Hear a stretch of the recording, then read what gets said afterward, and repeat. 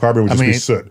I said carbon dioxide. No, carbon is like... No, carbon is the black stuff that comes... Is it diamonds in the atmosphere? Right, no. Diamonds are carbon too. Carbon dioxide, which is the gas. Right. People loosely, a little bit irresponsibly, just speak of carbon as a carbon footprint. Which I just did, and I know so much better. It's a little bit irresponsible because carbon is not itself an enemy. I forgot who I was talking to. Okay. So, in fact, methane has carbon in it. Yes, it does. It's CH4.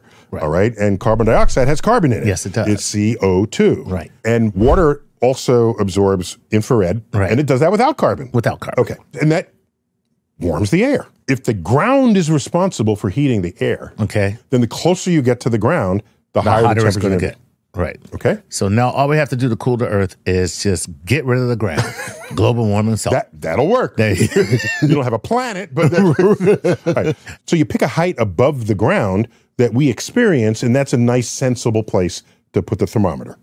Okay? I got you. As you keep ascending, you are farther and farther away from the heat source of the atmosphere. Okay. You would then expect what to happen? Nice and cool, man. Cool. Yeah. Temperatures drop.